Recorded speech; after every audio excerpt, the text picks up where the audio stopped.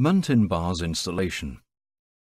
Muntin bar assemblies are used when roof glazing sheets are too long to be supplied in one length and require joining. The Muntin bar is not used in every glass roof or every glass sheet.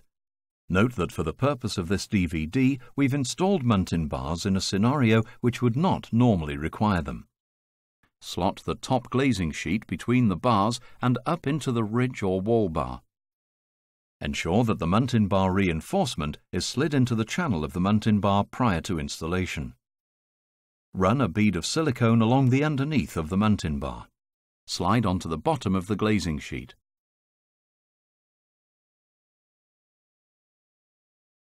Silicone the inside of the Muntin bar.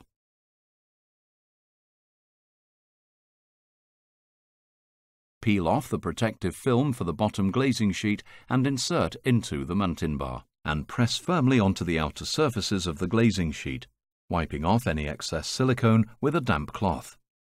Prior to installation of the bar top caps, run a bead of silicone across the tops of the Muntin bar at either end, where the bar top cap gaskets will touch the roof glazing sheet. This will create a watertight seal.